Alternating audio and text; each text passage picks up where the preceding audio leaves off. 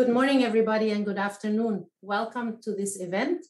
My name is Ayat Soliman, and I am the Director of Sustainable Development in the Middle East and North Africa region of the World Bank. Thank you very much for joining us today to launch our latest publication, Blue Skies, Blue Seas, Air Pollution, Marine Plastics, and Coastal Erosion in the Middle East and North Africa. This report lays out very clear terms how unhealthy air, polluted seas, and eroded coastlines are affecting both economics and human health across MENA. You can follow the event in English, French, or in Arabic, and we have a very exciting lineup for you with opening remark by the World Bank's Vice President for the Middle East and North Africa, Mr. Farid Belhaj. And then we will be following that with a presentation of the report, and we will have with us two esteemed leaders from the region who will then join us to reflect and give their reflections. Her Excellency, Mrs. Yasmin Fouad, Minister of Environment from Egypt, and His Excellency, Mr. Fawzi Liqja, Minister Delegate in charge of budget at the Ministry of Economy and Finance, Morocco, along with Ahmed Yassin, who is a co-founder and marketing strategist for an innovative company, Banlastic Egypt. Let me start by welcoming Farid Belhaj to make his opening remarks. Farid, over to you. Thank you very much, Ayat. Sabah al-khair, Masa al-khair. Very, very good to be with you, Excellencies, friends, colleagues, gentlemen, ladies and gentlemen. I am really delighted to join you today for the launch of our latest report, Blue Skies, Blue Seas, Air Pollution, Marine Plastics, and Coastal Erosion in the Middle East of North Africa, as was outlined by Ayat a few seconds ago. This report was prepared in very close consultations with a number of our partners. And this is important because what we want out of this conversation is really as much ownership to this agenda and as much engagement on this agenda as possible. So I'm really delighted to see the Minister Yasmin Fouad from Egypt, Minister Fawzi Liqja from Morocco being there and showing their support and their commitment to this. We are here to present a report, but most importantly, as I mentioned, to really hear from you. Because at the end of the day, this is an agenda that is our agenda, all of us, from Morocco all the way to the Mashraq and to the Gulf countries. This is a common concern for all of us. Some people would say it's a vital concern for all of us. As countries recover from COVID-19, there are tremendous opportunities for governments to build back better and greener for a more resilient and inclusive future. Cleaning up dirty air and polluted seas is a good place to start. While governments are subsidizing some green solutions, too much support is still given to brown industries. And that leads to large pollution footprints. In fact, the Middle East and North Africa region is the only region in the world that has not yet decoupled carbon emissions from economic growth. And that too is really a matter of concern for us. We are looking at COP27 coming in a few months in Egypt. We're looking at COP28 very possibly coming in 18 months or 2 years in the UAE. So we are smack in the middle of this global agenda. And we need, as a region, we need to tackle it, head on. As you will hear from the report authors shortly, the cost of air pollution, marine plastic pollution, and coastal erosion is alarming. Let me share a couple of numbers, and I will not be long because the report will be extremely explicit on that. In some countries, more than 3% of GDP, 3% of GDP is lost every year due to the degradation of our blue natural assets, 3%. It is huge. Each one of our economies, of our governments, is fighting on a daily basis to grab, small fractions of GDP. And then when we look at the way, this degradation of blue assets is causing us, we are basically, rowing against a huge tide, and we need to be aware of that. In the Maghreb region, coastlines are eroding at a rate of 15 centimeters per year, double the global average, destroying homes, destroying communities, coastal land, and reducing precious revenues as tourists choose other destinations. Healthy seas are critical natural capital for the Middle East and North Africa region. Coastal tourism, which is reliant on clean seas and intact beaches, account for over 10% of GDP in several countries in MENA. Morocco and Egypt, two cases in point. So this is, again, it rings very close to home. And this is something that I know the two ministers are very much aware of. Air pollution costs the average MENA resident at least 60 days of illness over their lifespan. And in 2019, some 300,000 premature deaths in the Middle East and North Africa were attributed to elevated air pollution concentrations. Marine plastic pollution is not only an eyesore, it threatens economies, the lives of marine ecosystems, and poses health risks to humans. The Mediterranean Sea, our sea, a place that we all know so well, is among the most polluted in the world, with as much plastic flowing into it as the volume of fish taken out from the two most commonly caught species. So as you can see, restoring MENA's blue skies and blue seas benefits not only the environment, but the health, livelihoods, and the economies of those countries. The report, you will see, provides many concrete actions that MENA governments can take to tackle the degradation of blue resources. This includes phasing out subsidies for dirty fuels and industries, capping industrial emissions, creating emission markets, while at the same time supporting the development and diffusion of green technologies, switching to cleaner transportation. And we in the bank are moving very much forward into projects that have a lot to do with cleaner transportation, stopping agricultural and municipal waste burning, and of course, adopting nature-based solutions for fighting coastal erosion. As we then transition, there will be winners and losers, but one needs to keep in mind that even those losers, at the end of the day, will become winners. And this is something also that we need to keep very much in mind. At the end of the day, this is not going to be a zero-sum game. We will all win if we move towards the right direction.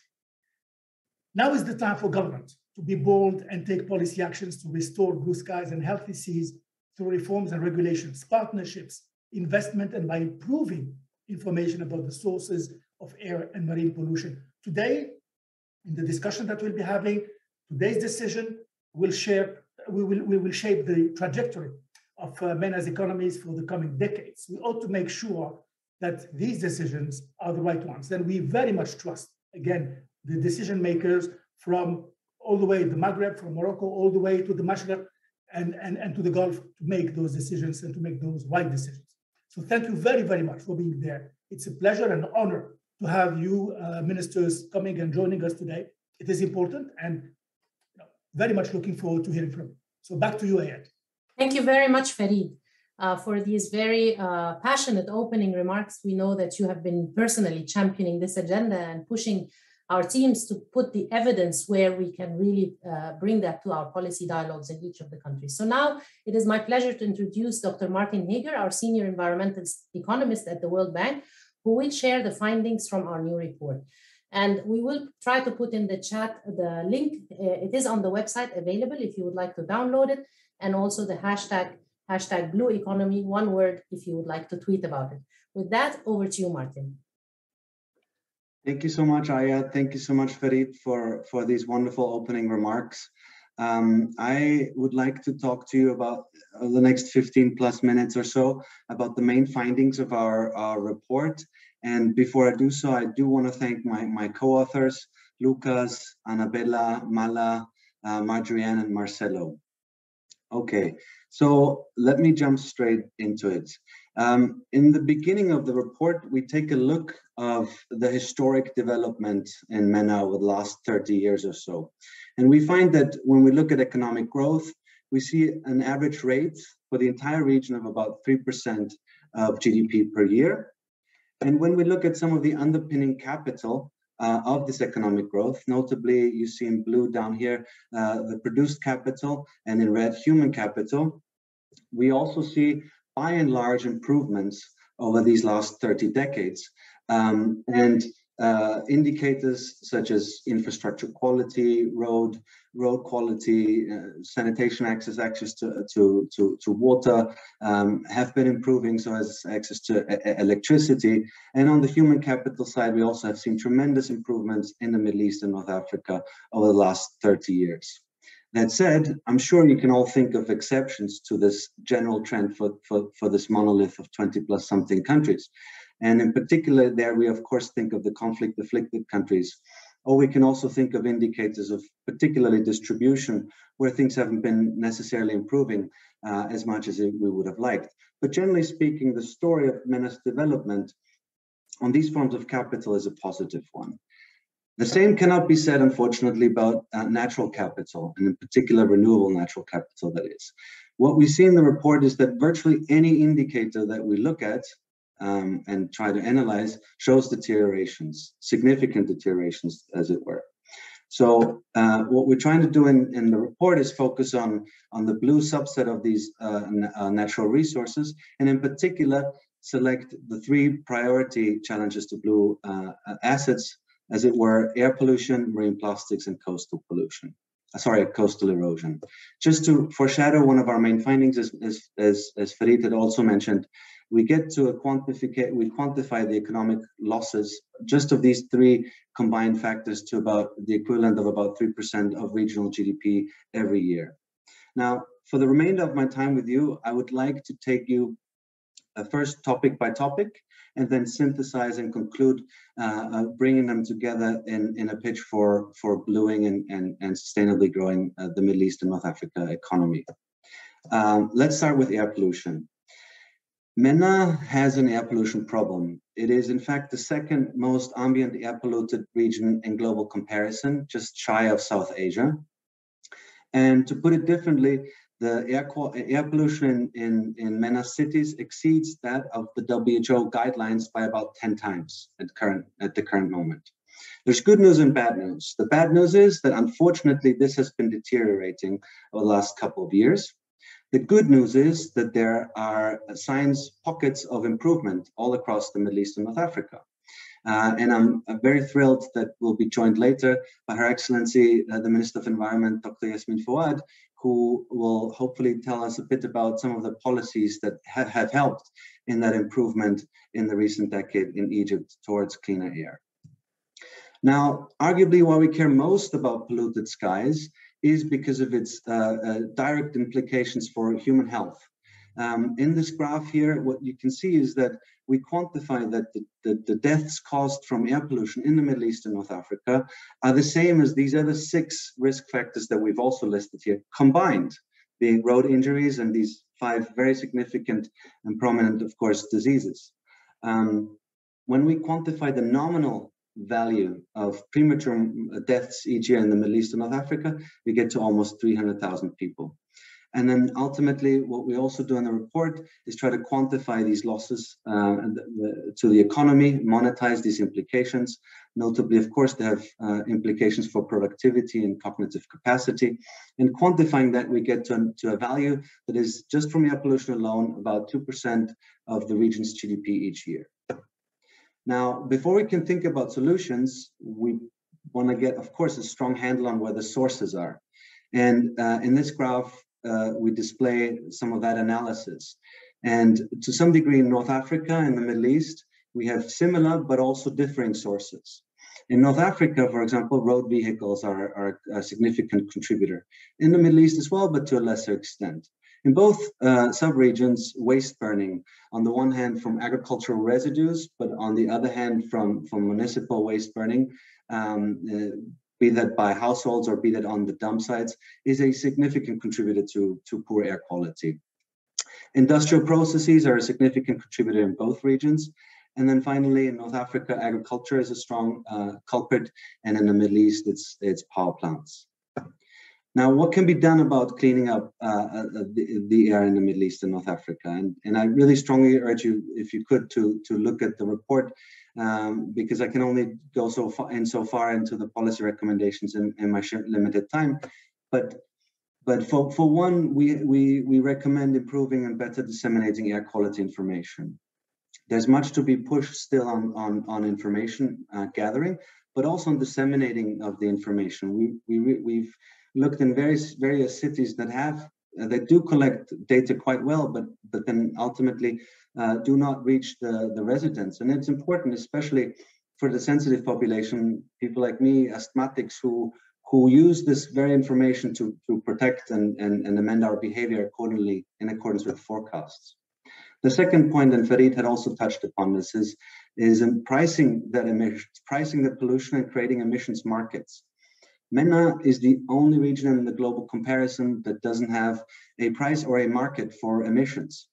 And that, of course, has good reasons, and those reasons being largely that to a good degree, many countries are still subsidizing fossil fuels. And therefore, although we've seen good progress over the last decade or so of many MENA countries removing fossil fuels gradually over time, I'm thinking of Egypt, I'm thinking of Saudi Arabia, I'm thinking of Iran, but there's also many others moving in the right direction. It's important that this further reforms of fuel subsidies is continued in an inclusive fashion, thinking about especially lower income households, of course. Cleaning mobility. And here the recommendations are to start fostering a switch from personal motorized transportation to non-motorized transportation, and to cleaning the motorized transportation that is remaining. Cleaning production. Here in the report, we review many international best practices and from the region itself on how emission control technologies, resource efficiency, and fuel switching to cleaner fuels have had tremendous benefits for air quality. And ultimately stopping waste burning, which requires a symphony of policy choices, starting from improved solid waste management, to reducing the waste to begin with, to stopping the burning of waste by banning it, to creating markets for what can be done with the agricultural residue and of course with the waste material that should no longer be burnt. Moving on to our second topic, marine plastics. Now, marine plastics, of course, doesn't make for pretty beaches, but it goes beyond that. The plastics is a pernicious item in that it remains for decades in the ocean until it decays. And that also has implications for human health, because the plastics, as it decays into smaller and smaller particles, ultimately to these fine particles called microplastics, as you see in this picture above. And that in turn enters the human food chain, which has likely significant health consequences. And has been found already in several organs, including the human placenta. And researchers are beginning to better and better establish those causal links. Now, it also has implications for the economy. Of course, thinking of the fisheries sector or the marine transport sector, drains get clogged and ships get damaged from it. But then also the tourism sector gets affected negatively, because either tourists are deterred from a beach like the one we show below, or because it has to be cleaned up expensively. Now, when we look at MENA's contribution to the global challenge of marine plastics, we'll find that in terms of the global problem, MENA is rather a small player. And its contribution is rather small, and that has mostly to do with the relatively modest population size of MENA compared to, say, the bigger culprits, as it were, in East Asia and South Asia. But when we break it down by resident, we actually find that per resident, MENA tops out the global ranking. And that has many reasons. One reason, of course, is that plastics is a superior product still to many non-plastic alternatives. It's more lighter weight. It keeps food longer. It is the superior choice for many logistics operations. It has some physical attributes that are not yet rivaled by alternatives. Another reason, arguably, possibly even a more compelling reason, is because it's much cheaper. And here in the report, we compare virtually all information from all 20 so many countries, and we find the same pattern to hold everywhere. The non-plastics alternative is at the minimum 3 times more expensive. And that, of course, is not conducive for households or industries to switch. Another reason is, of course, waste being mismanaged in the Middle East and North Africa. What we've done here in this analysis, in the graph to the right, we've subcategorized the MENA region to Maghreb and Mashrek, as it were, and taken out the Gulf countries from Mashrek. And when we do that, we find that the remaining Mashrek region, as well as the Maghreb region, have a combined of 60% of waste that is being mismanaged, and therefore ultimately causing leakage and then ending up to significant parts in marine spaces. Another reason is, of course, that you have relatively low recycling rates in the Middle East and North Africa. Now, what can be done about it? On the first, of course, improving the nuts and bolts of solid waste management, including the strengthening of recycling infrastructure. On the other hand, and very much in line with our finding also from the air quality section, is setting the economic fundamentals for a circular economy. Currently, plastics, virgin plastics, outcompete their green alternatives, as we shown earlier, and they outcompete recycled plastics. And a lot of that has to do with the fossil fuel policies that are currently in place. So it's really important to rethink that price incentive scheme such that alternatives are becoming more attractive for consumers and industrial agents. Then the solutions also include levies and bans for some of the most pernicious forms of plastics and implementing recycling mandates. Of course, critical to the plastics conundrum is also strengthening a waste conundrum, as it were, is strengthening private sector roles. And this can include putting ownership and responsibility more on the producers of plastic, of a product, so that they also hold responsibility of that product through its lifetime. It also includes supporting green alternative industries that are developing alternative solutions to current plastic solutions, and investing in R&D and technology. And finally, it sounds trivial, and I don't have time to go into it, but beach cleanups are very effective in terms of stopping the plastic from doing that last mile and entering the seas. Our final topic, coastal erosion. This is a beach resort called Les Sirènes in Jerba in Tunisia. And this is 1992, literally three decades, as it were, from now. And what you see before it is a beautiful, expansive beach. Go on TripAdvisor, there's beautiful images of this hotel still. But look at what this hotel looks like 30 years down the road. It's literally been eaten away by the coast, and it's closed. No tourist would want to go to a place like this, of course. Now, looking at a residential example, this was a tourist example. What you see here is the beach of Hammamet, this town south of Tunisia. And this is, if you look at the sliver that's orange and the sliver that's yellow combined, you get to the beach as it was 2006.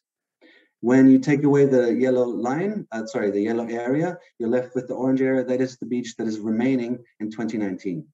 And when you look at the speed, try to quantify the speed, which we did in the report, you get to an average rate of 3 to 8 meters that the coastline is receding each year, depending on where you are along that coast, of course. Now, the next question we asked, we do this analysis for the entire coast of the Mediterranean, but here we just select the Tunisia example to the left and the Mediterranean coast of Morocco to the right.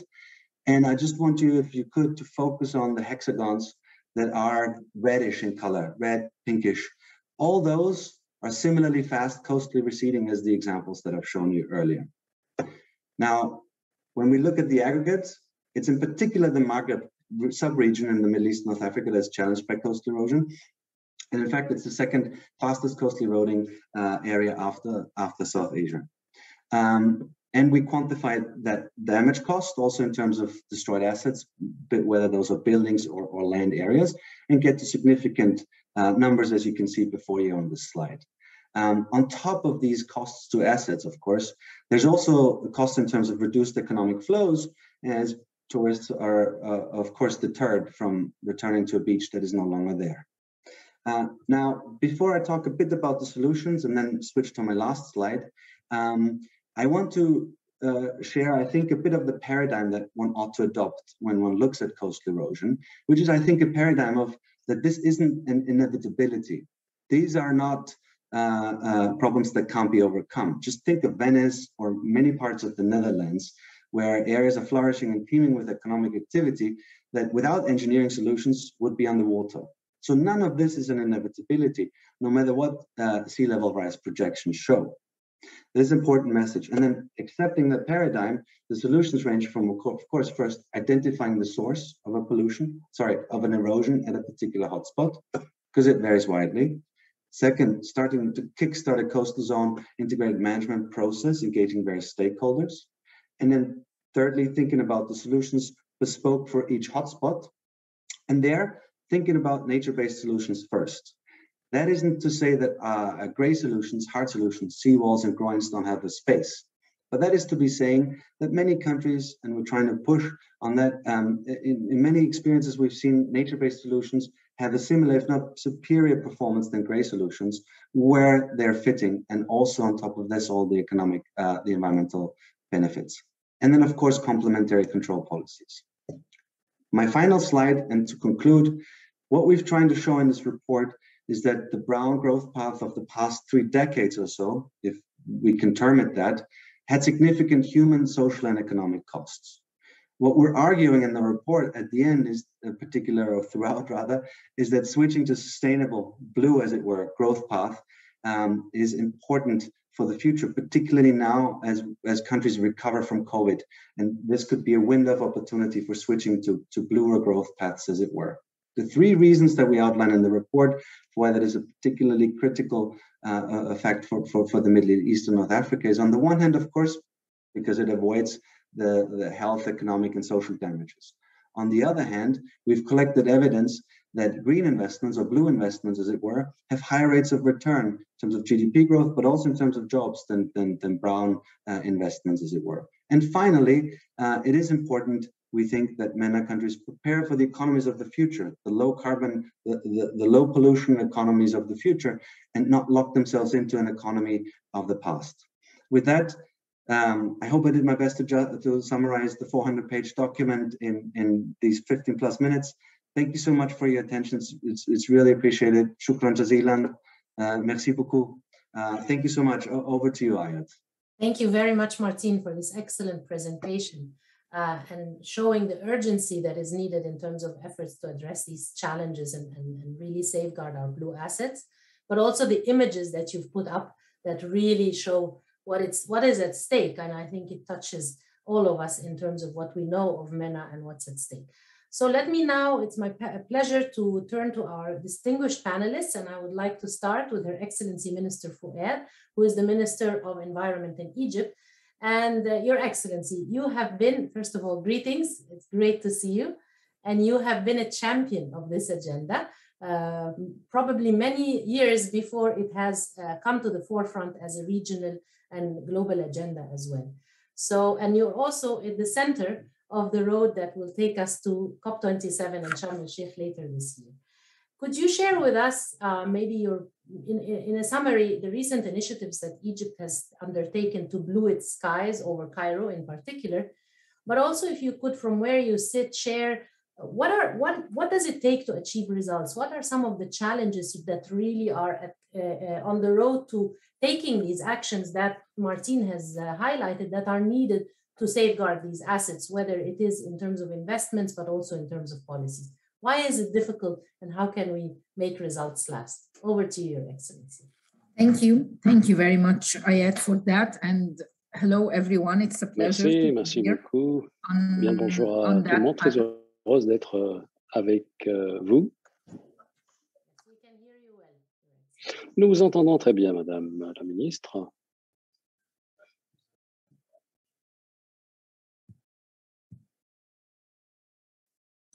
So it's a pleasure to be here today, and thank you for this panel. Let me try to answer the 2 questions. What are the recent initiatives, and where are the challenges? First of all, I think that it really takes a huge political will and political commitment to work on issues related to air pollution and facing the adverse impact of climate change. Either we're talking about the air pollution or the greenhouse gases emission.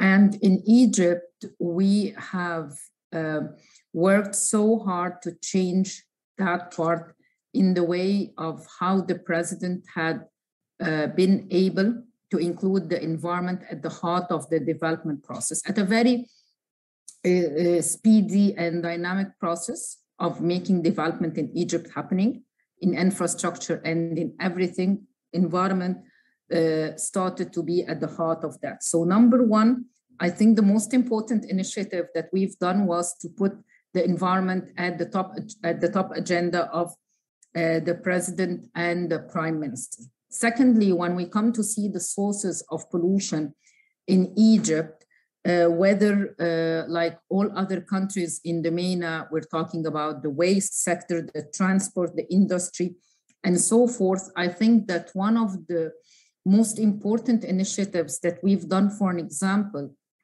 to stop the open burning of the rice straw that has caused the black cloud each year in Egypt, was to have, first of all, an integrated multi-stakeholder plan that's adopted at the level of the cabinet, and that's done each year. And each year we have an operation room that is being launched at the level of the prime minister and at the cabinet that provides daily report during that time of the year. That time of the year, people in Egypt would not be able to leave their houses after 6 p.m. And those who had some asthmas and things like that would go to the hospital.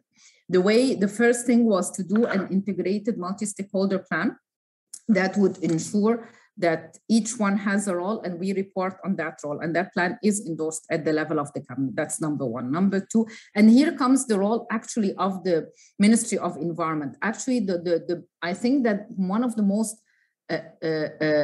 unfair things to the ministers of environment, and I'm sure my colleague in Morocco and others share the same thing, is that they are responsible for every single source of pollution that happen at the national level, and they should go and sit in the chair of other ministries, which they should not be doing. So the first thing is to organize the kitchen and have that multi-stakeholder integrated plan with roles and responsibilities and clear lines and roles and responsibility and accountability. And that we're talking about the governance structure.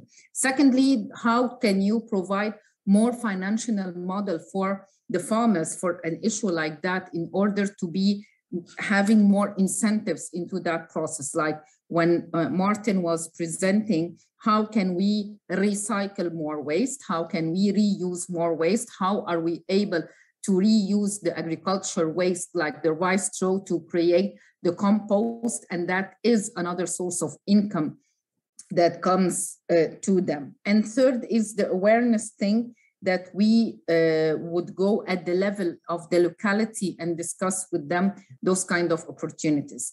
Another important thing is a financial mechanism that provides job opportunities other than those kind of seasonal or temporary jobs at the level of the rice straw season, is the initiative of the biogas. How did we train first and provide small loans to the youth in order to construct, develop, and maintain the small household biogas unit at the level of the rural village. And this was the first thing that was integrated in Hayya Karima. And now we have around 30 companies that has been developed, not by the start of Hayya Karima, even before that 3 years ago in Upper Egypt, that are training other youth on how to provide job opportunities by the recycle of the agricultural waste and the animal waste. And we have so many examples, even at the level of the initiatives. We cannot do that, and that's the most important thing, without having a very solid background of creating an enabling environment. And when we're talking about enabling environment here, we're talking about law, we're talking about the policy reforms that is needed at the national level, and we're talking about the responsibilities and regulations that would support that. In Egypt, we have done the first ever waste management law. Everyone thinks that that law is assigned only for municipal waste. That is one kind of a law, because it draws the picture for this country based on the concept of circular economy. It's a very integrated and very intense way of writing that law. Is not only collecting the garbage and recycling that, it deals with the concept of circular economy. And we have even the part of the extended producer responsibility. We have announced the first feed-in tariff for the generation or the conversion of the waste to energy. And today we have finalized the contracts with the Prime Minister, with the Central Bank of Egypt providing loans to the investment. And now they are taking over the lands for the first 8 pilot projects of waste to energy in Egypt in next month. And finally, having more, what I would say, awareness on how this is not a hinder to the investment, it's an opportunity. Changing the narrative around the environment, around the green part, and not using the green just as a nice word to be used, but really make a difference at the national level and changing that narrative in reality by very small examples of pilot from different sectors that would work very well. The challenges I would like to tell you here, not only in my capacity as the Egyptian Minister of Environment, but also as my capacity, in my current capacity as the chairman of the Arab Council Ministers for the Environment Affairs, which I'm honored and privileged to be chairing this year. That one of the most important challenges is the finance and the technology transfer in the MENA and North Africa. I can hear Martin very well when he was talking about the challenges and how policy reforms would be done and all those parts like the carbon market and all the things that he has been mentioning on things that needs to be done at the national level. But believe it or not, we really have a problem with the finance. And one important part is that it's not only the finance, but also the access to finance. And that's why Egypt is taking over this year the responsibility to submit by April, together with our colleagues from the Arab countries, the first climate finance strategy for the Arab region. We've done the assessment and we're launching that in April. But that should be coupled also with the technology transfer and what kind of incentives that could be done, because alone the finance will not do that kind of anchoring the solution to the local level. We always forget about how are we doing that and how can we make it really happen. The one other challenge that I think is really important at the level of the MENA, whether at the level of the marine pollution or the air pollution especially, is the distribution of information. At some point of time, governments would feel that they don't want to reveal the information on air pollution because that is a problem. We have passed through that process in Egypt, and it took us quite a long time to do that. Now we are able to face it boldly, that we have an air pollution problem for the next 3 or 4 days. And we publish that openly on our Facebook page, on our website. We respond to questions, but believe it or not, the public in the beginning did not want, they started to criticize us, and everyone would say we need to stop that. But they have to be aware, how can we tackle an air pollution problem in a city that will take years, okay, to reduce its pollution level, to tackle the waste, to tackle the transport, to tackle the industry, without informing the people. If we keep the people in the dark, we're not doing any good. So we took the battle, we took the fight, and we now announce our problems related to air pollution. We say we're having the crisis in the next 3 days. Old women and men should not go out from their houses if they don't have to. Please come back to us. And we receive phone calls. Some criticizes us, but some appreciates that we are at least very transparent in trying to educate them. Thank you very much. Over to you, Ayat. Thank you very much, Dr. Yasmin. I think you've highlighted a number of really important elements from a very practical and policy-oriented point of view in terms of the enabling environment, that partnership that needs to be created, the coordination, and some of the challenges. I also want to really highlight, and I'm glad we will hear from Ahmed later on, these opportunities for young people in terms of jobs and opportunities in the green space. Many countries are now looking at where can they create more space on that bandwagon on green development and green transition to create more domestic production and domestic technology uptake. at their level that can benefit the youth. So you've really highlighted a large cross-section. Now let's turn to Blue Seas and Minister Liqja from Morocco. And you have been at the forefront of addressing climate change in the region. We have seen the coastal areas, we've seen the dots. Let me ask you a first question first, and then a follow-up, if you allow me, after. Could you first tell us about the challenges you are facing in developing a sustainable blue economy in Morocco? And what have been the most recent initiatives that you have taken to this end, again, knowing how important the coastline is for Morocco's growth and development and livelihoods for people? Thank you.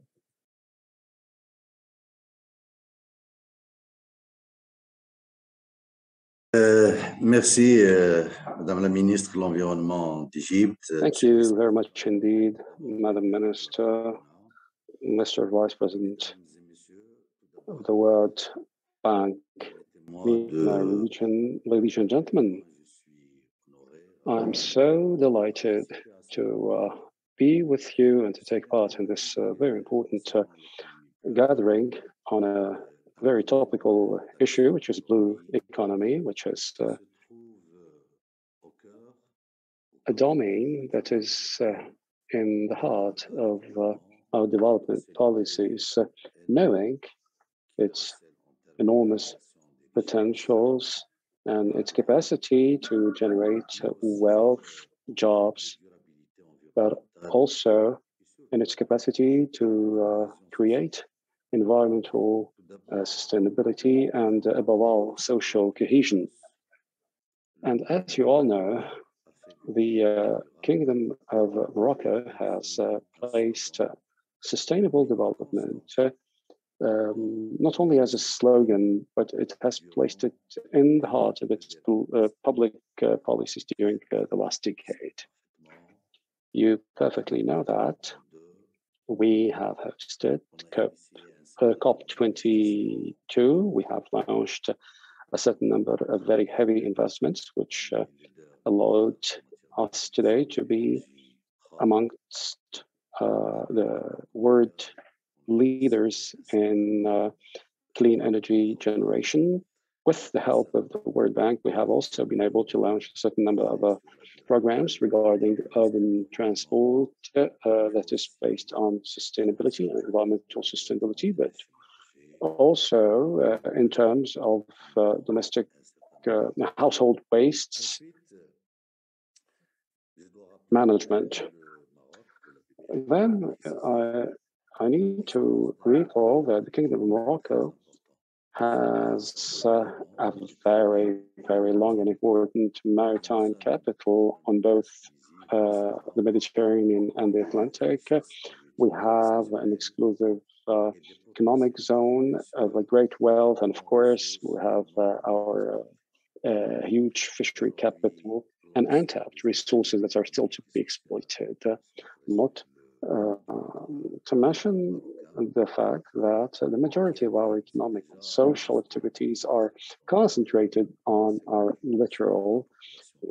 58% of urban population lives on the seaside, and 80% of our industrial fabric is overlooking the sea. And of course, more than 50% of jobs come from there, and more than 59% of our GDP comes from the littoral.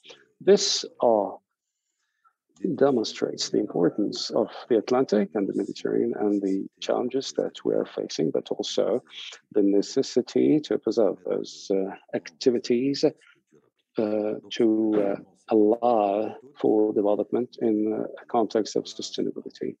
So all what I just said depends to a large extent on the health state or the soundness of the performance of those domains, the performance of jobs, value creation, economy performance. And as it was properly described in the report, this performance, unfortunately, is threatened by climate change on the one side, but also by an increased pressure on those marine and maritime systems, namely because of the overexploitation of fishing resources. Because we certainly face multiple variable equations.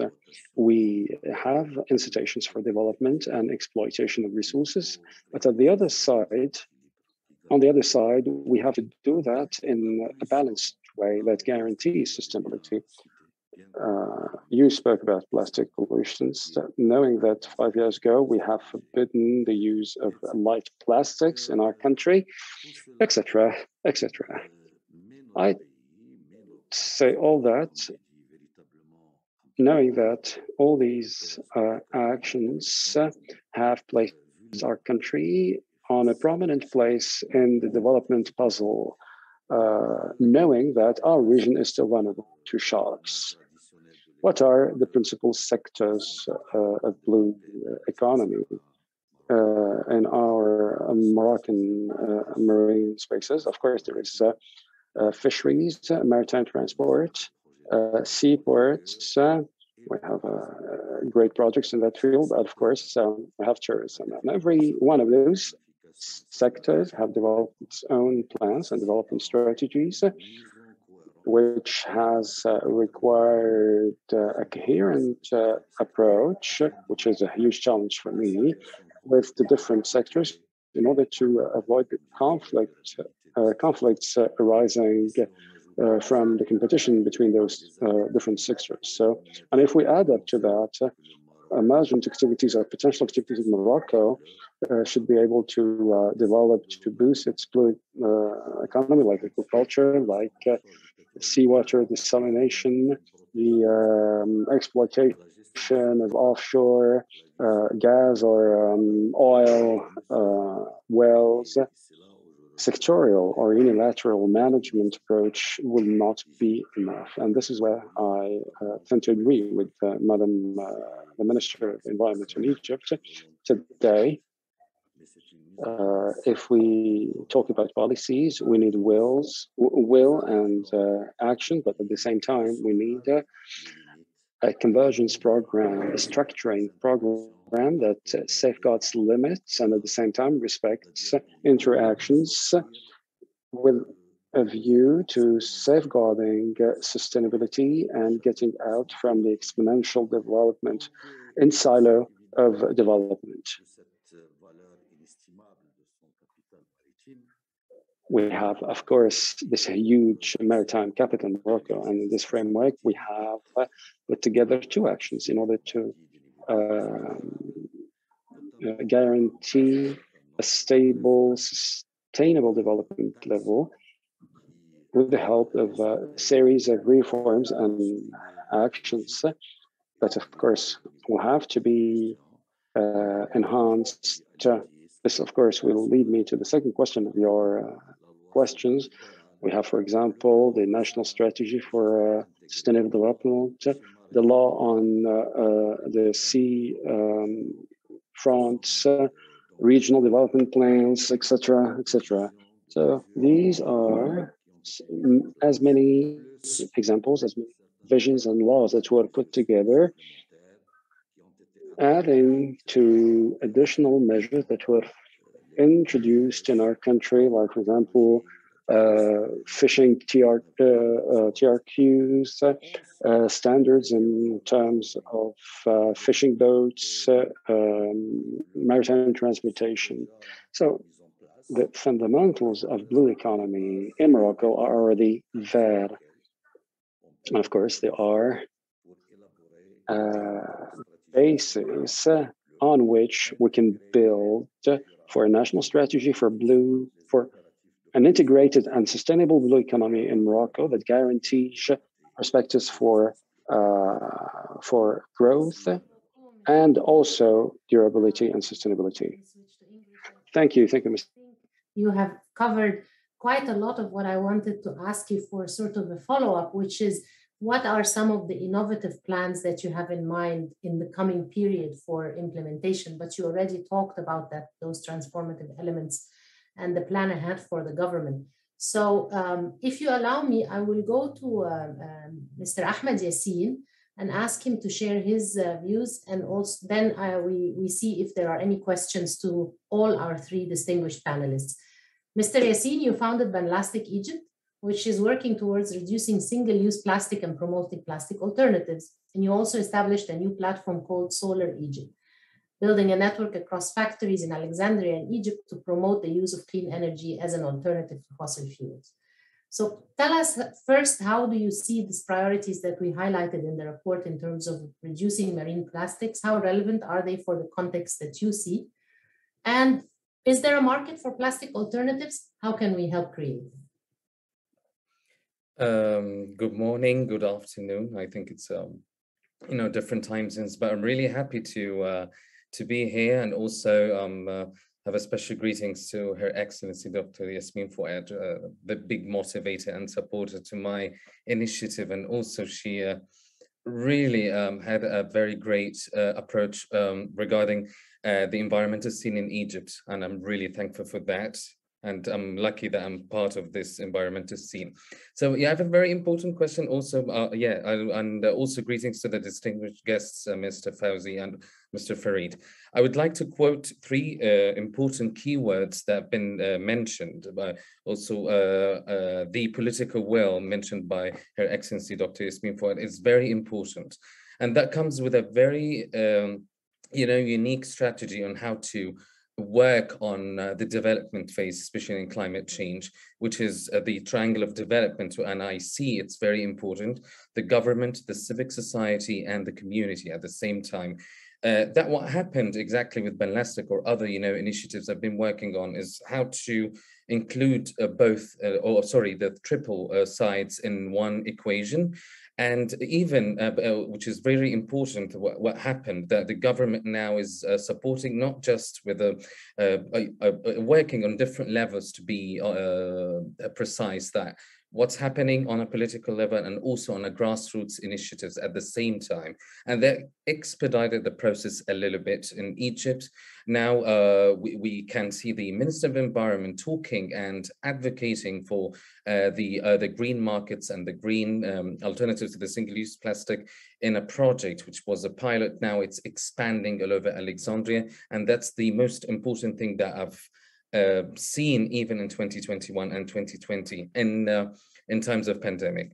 Also, a very important thing that I'm praising the efforts of Morocco, that they have a very brilliant initiative on phasing out of the plastic, and maybe they are one of the the unique countries that did that.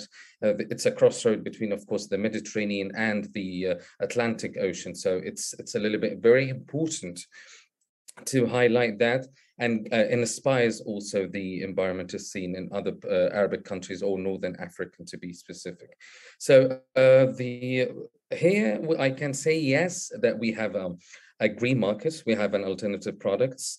We've been seeing this, and I would like to say that Martin said a very important thing, that it has to be competitive with the plastic, which is now, it's happening with different factors I have to mention. So the first one is we had a ban on the single-use plastic clause in different cities, or different governors, like the South Sinai or Red Sea Governorate, and also we are phasing out from other cities, and now we are looking into in Cairo and Alexandria, the capital and the second capital of Egypt.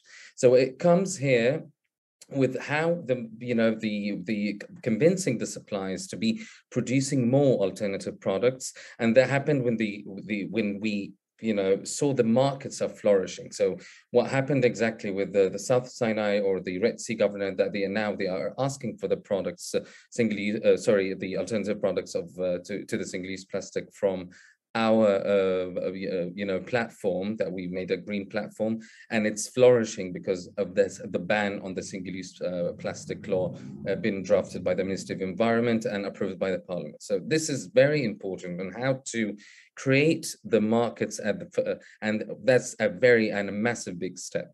Also, one of the the missions of Melastic is to convince the suppliers to go for or to develop more products that can be cost effective. And now we are putting the plastic as a main competitive, not the other green entrepreneurs and or green initiatives or companies. That's it's made a very great space to flourish the products itself. So we've started with the tote bags, we started then with the cutlery. Now we have dishes or bagasse plates, or which is alternative to the single-use plastic, and it's made in Egypt locally. Now it's not pricey. It went from £10 now to 3.5, and now we're trying to make it more competitive with the plastic dishes, which costs around 2.5 if it's the fancy one, and 50 piastres for the not fancy one or the low quality. Also, the waste management law, which is really great, and we've been through it. It helped the grassroots initiatives and my company and other companies to start, having a different tactics or advocacy to what we can do regarding the alternative products. Because now people think that, okay, we have a sector that we have to work on with efficiency. So we need to a little bit phase out of the low quality single-use plastic, and we can go for alternatives so we can be part of the equation. And that's the triangle I've been speaking about in the at the first part of the talk. And I would like to highlight also what Mr. Farid said, that we've in 2020 and 2021, Egypt in different levels have seized the opportunity to get back greener. So it's not just we've surrendered to the pandemic or what's going on. No, it has been some efforts. So in 2020, on an initiative level, we've been doing lots of cleanups, many cleanups in the north coast of Egypt and in Alexandria, and which actually I have to second the words of Martin, that the 40% of the single-use plastic don't crawl to our seas because of these initiatives. And along with the Ministry of Environment, which is a massive partner, we've been doing what we call it a very trendy thing in Alexandria, especially because it's an overpopulated city, the second capital, but at the same time, it receives 2 million visitors a year in the summer season, and I think 1 million in the off season. So that means that creating such trends with the government, or also in the grassroots initiatives, raise the awareness of the people of why they are using or they don't have to use single-use plastic and to go for the alternatives. And they've been asking around the questions along with them, even what happened, that why we are doing this and why we are going to the alternative to the single-use plastics.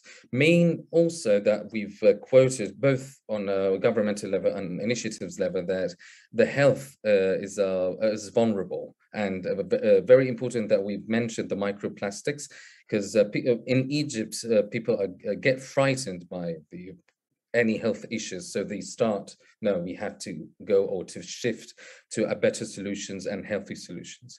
The green markets now, I can say it's just a start, and we're going after 2 or 3 years because of the great, I can say, the legislative path that we're taking, and also thanks to Her Excellency, that it will give a very important track to the suppliers to be motivated and to work more. And that's happening, and now the costs are really decreasing, but what we want to is also to raise the quality to be competitive with the plastic, and to be not just convincing with awareness or lecturing people. No, we are giving a sort of a proper solution on economical level too.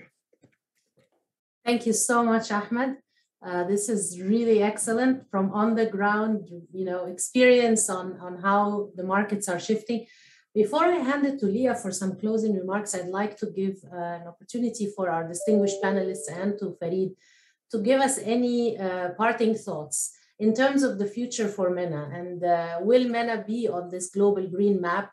Will we seize these opportunities that are existing in terms of shifting markets, shifting consumer behavior, shifting understanding and demands, but also, of course, increasing risks as we've seen in this report? And I want to also from my side, thank you all for participating and sharing your insights, but most importantly for your leadership on this. And I will start with Dr. Yasmin, and then I will go to Minister Liqsha and then Farid. Thank you very much, Ayat, for that. I just wanted to give one small comment on what actually both Farid and Minister Fawzi and Ahmed has been mentioning, is that the only way for the MENA is to move out of that and reach that blue skies and blue seas is the way of putting the agenda forward.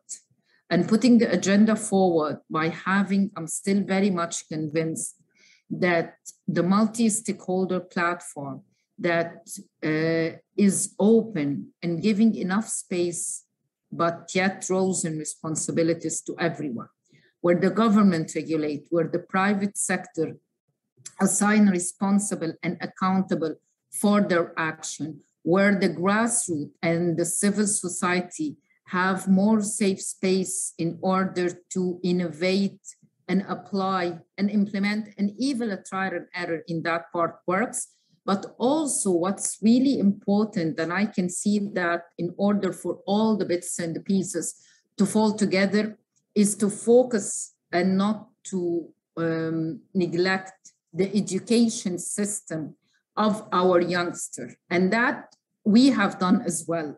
In Egypt, we have integrated, believe it or not, those global environmental issues of the biodiversity, the nature-based solution, the climate change, and environmental sustainability with those very complex terms, even for those who are well-educated in universities that are not responsible for environment, are difficult to understand. We've created that curriculum with the new educational reform system that Egypt is taking, and we've included that starting from 6 years old till 16. So what I'm saying is drawing the map for the MENA is not difficult and is not impossible. It can only happen when we all join forces and everyone has a seat in the drive through sustainability. Thank you, Ayat.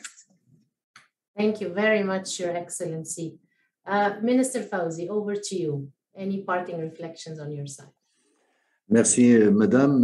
Thank you. Donc, ce que je pourrais dire So, to conclude, I can say that in the Kingdom of Morocco, as you know, we are concentrating on the new development model.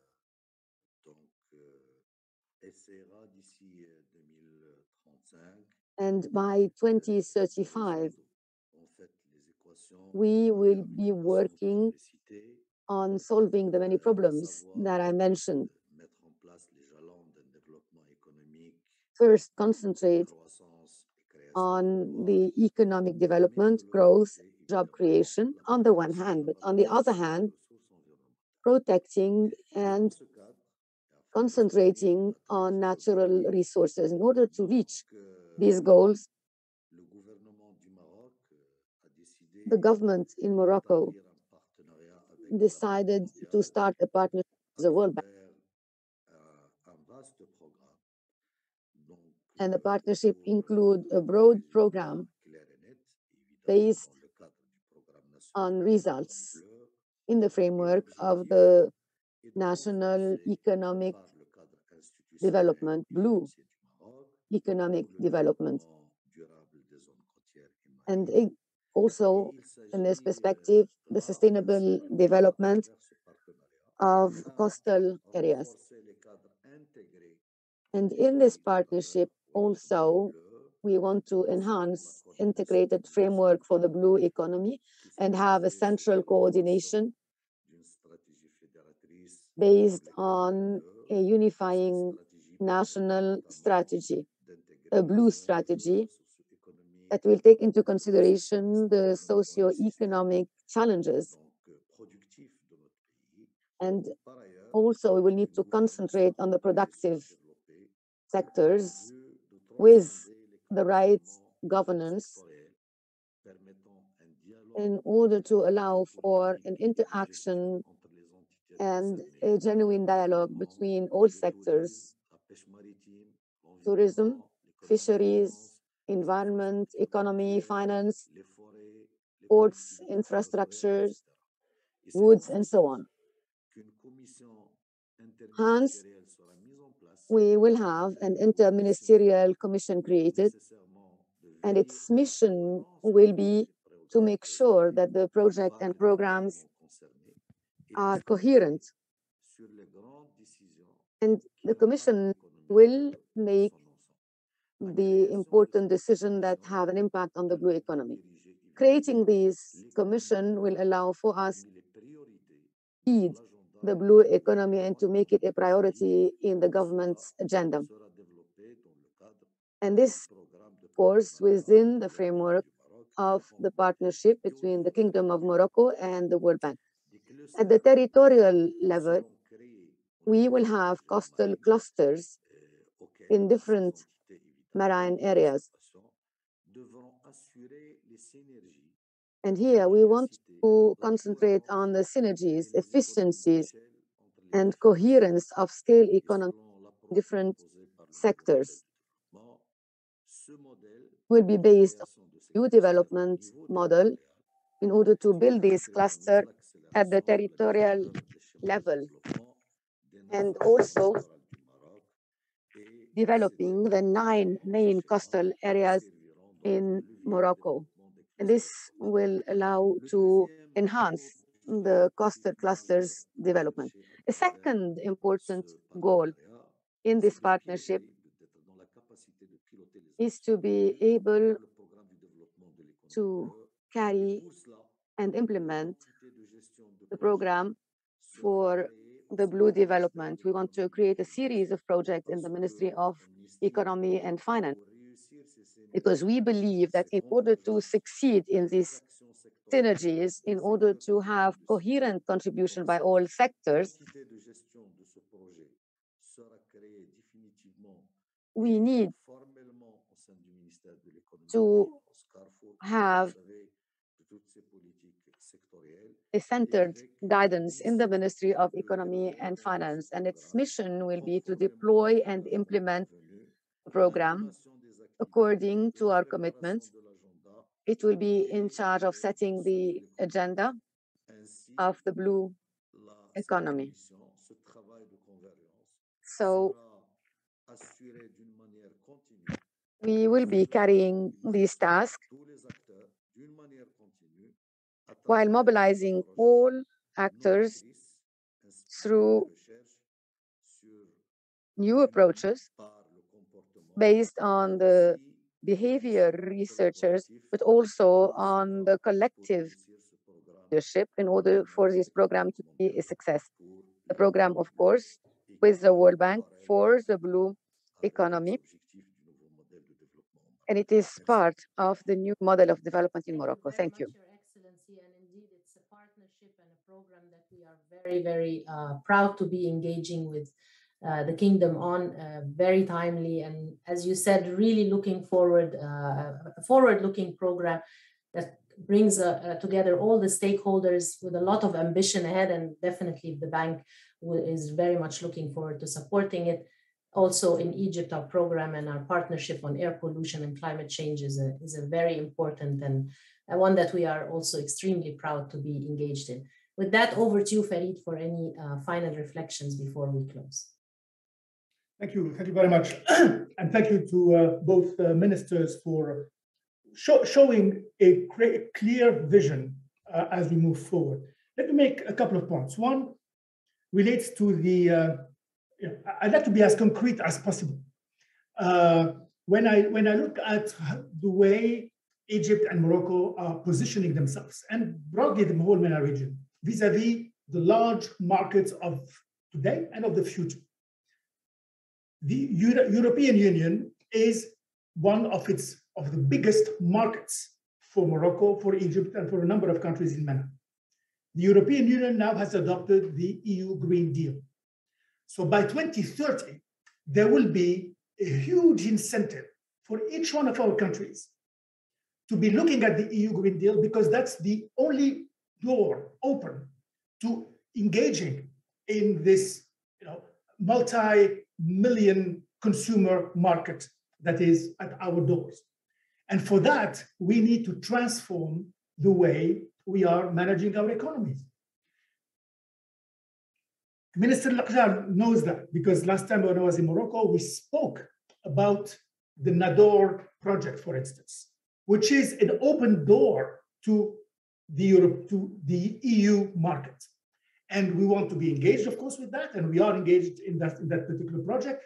And we believe that this is one concrete step for Morocco to open the door for the engagement with the EU. When it comes to Egypt, of course, Egypt has the same incentive and the same type of ambition to engage with the EU, but at the same time, Egypt has inside this very large, ambitious, I would say presidency marking project, Haya Karima. It is huge, it is important, and it is transformational. And that particular ambitious program has in itself a very, very heavy climate agenda and climate dimension, in addition to the whole social dimension of that project. If you allow me, both ministers, I'd like to make a parallel. In 2005, Morocco adopted the ENDH, the National Initiative for Human Development. At the time, of course, the bank was engaged in that. And at the time, the idea was social protection. But then as the time kept rolling, we found out that there was also a huge job creation and climate agenda in the ENDH. The same thing, I would say, is in Haya Karima, which is exactly the same philosophy. Social protection and making sure that you have a more of a coalition of social forces around a common social protection and development agenda. So that for us is, for all of us, meaning around this big table, is really where we should be going. Concrete and transformational agendas.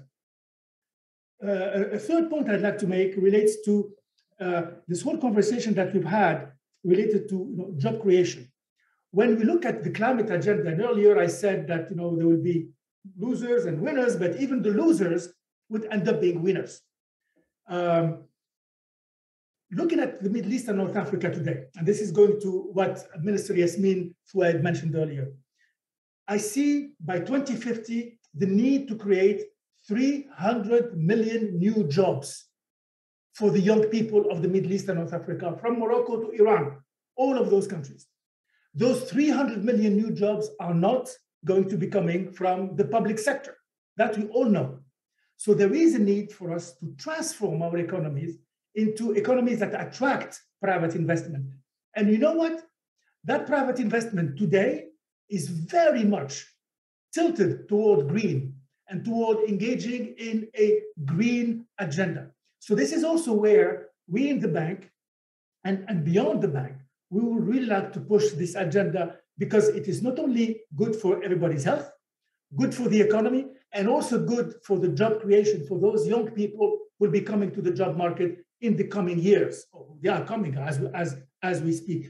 So this is a multi-layered and multi-dimensional agenda that we are engaging in. And count us as your partners, the way you have counted us as your partners for years and years, whether it is Egypt or Morocco. You know how close we are to you and how much close we are to your agenda. So thank you so very much. I really think, I hope that I will be meeting with both ministers, both either in Cairo and in Rabat very soon, hopefully. And in the meantime, thank you so much to the team for having put all this together. Martin, great report and great presentation. Thank you, Ahmed, for giving that perspective. It is a very important one. And of course, Ayat and Leah and all the team around the bank. Thank you so very much. Thank you very much, Farid and distinguished panelists. And without further ado, I hand it over to Leah to close the session. Thank you so much. And I think at this point, it really leaves me with the pleasure to thank you very much, dear distinguished panelists and excellences, and dear Ahmed, really for this inspiring but also provocative statements and presentations. I've personally learned a lot, particularly the discussion on what Egypt has already achieved and what is being planned moving forward, particularly also on the air pollution agenda, and as well as Morocco on the blue economy agenda. And I think it's really at this crossroads on how to address making skies and seas bluer, moving forward, but also in line with economic development. So really very much for that, and sharing these experiences as well as from the private sector, which are indeed extremely inspiring and very much welcome. And I also wanted to use the opportunity to thank to the very many listeners from across the region and beyond who have also carefully listened and are also inspired from your speaking points, and allow me to use again the opportunity really to stress the findings of the main report, which is the deterioration of the seas and skies, which really have indeed impacts on life and livelihoods of the residents in the regions. And in fact, the report found that the degradations of skies and seas alone significantly erode the gains of development. And you've heard the figures. We are looking here at 3% of regional GDP per year, and I think that's quite significant. And here, particularly, the cost of inaction should be an important reminder to us that going forward, we need to better ways to continue to grow the economies. And here, particularly the transition to a sustainable growth path along the line that we have heard many, many times on green, resilient, and inclusive is really important. It's important for the region, and as we have heard from your excellencies and also from Mr. Ahmed, that many, many countries are already embarking on this process. As the transition to a green, resilient, inclusive development really outlines not only holds promise in terms of making growth more sustainable and with fewer costly environmental degradation, but also offers more opportunities of returns of investments, as well as instead of business as usual growth paths, as the report has shown.